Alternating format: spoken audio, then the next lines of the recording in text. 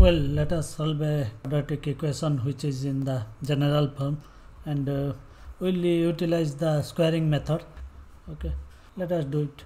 Let the general equation is x square plus bx plus c, that is equal to 0. These are the three coefficients in general. M is here to arrange this equation in the square form, that is let this be x minus suppose this is plus x plus m whole square or minus n, that is equal to 0.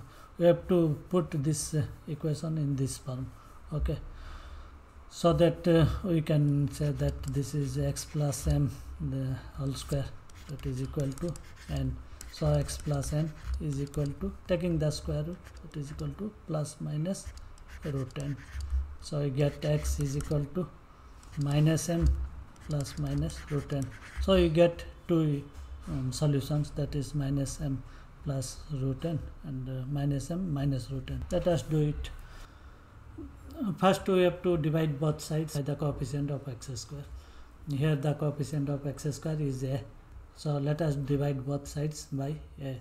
So you get what we get, dividing this polynomial by a, that means this by a plus this by a plus this by a. Okay, so a x square by a is x square plus this is b by a x, and this divided by a c by a, that is equal to 0 by a, that is 0. Okay, now we let us arrange this in this form. Okay, we know that x plus m whole square, that is what, that is x square first term square plus 2 into first term, that is x, into second term, that is m, plus second term squared. In this form we have to put this. Okay, let us do it. So x, this is x square plus 2 into, this is our first term, so this is 2 into x, just see this in this formula, this is 2 into first term into second term, so this is 2 into first term is x, and second term should be such so that that will be, this will be b by x. What we can take, you can see that this is b divided by 2a. Okay, now you can see that 2 will cancel, so it is bx by a, that is bx by a. This is like we have not done anything, okay, but we have rearranged this in such a way so that we can keep it in this fashion, in this form. Okay, plus square of the second term. So we are forcefully introducing this we have added, so that we have to subtract. C by a is given and we have to subtract this we have added and we have subtracted. So practically we have not changed this polynomial, that is what this polynomial is, this is the same. Okay, that is equal to 0, because you can see that this is same as this one and this is same as this, and c by a is c by a, and we have added this and we have also subtracted this. Now these three terms, what is this? This is the square of x plus b by 2a. X plus b by 2a square is this much. Okay, and these are the extra terms, c by a minus this, we can write b square by 4a, that is equal to 0. Now let us transpose this to the right side. So you get x plus b divided by 2a whole square, that is equal to b square, sorry, this is 4a square, 2a square is 4a square, b square divided by 4a square minus c by a. Okay, so you get x plus b divided by 2a whole square, that is equal to, LCM is 4a square, so it will be b square minus this will be 4ac.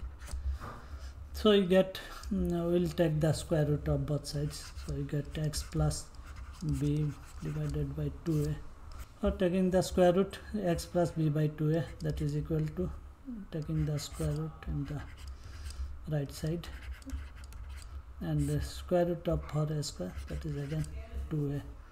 So this is plus minus, we are taking the square root. Okay, so we get x is equal to, we will take this to the right side, that will become minus b by 2a plus minus root over b square minus 4ac divided by 2a.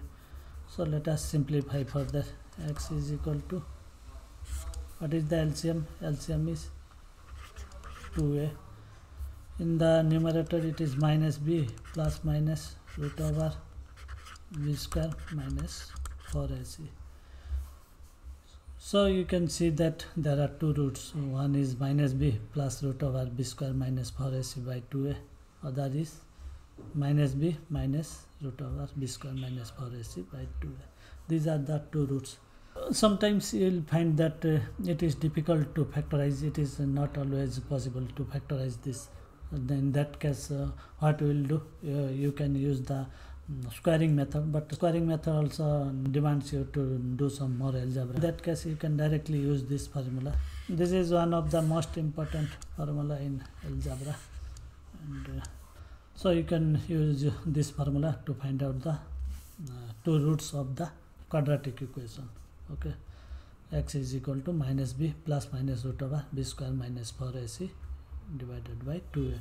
In many cases, you will find that factorization is difficult or not possible, and if it is not asked that do it by squaring method or by factorization, so you can directly apply this formula. In fact, experienced people that do not go through all this process, they simply use this formula to find the roots. Okay, so we get the two roots using this formula, and we will discuss the characteristic of the roots next time.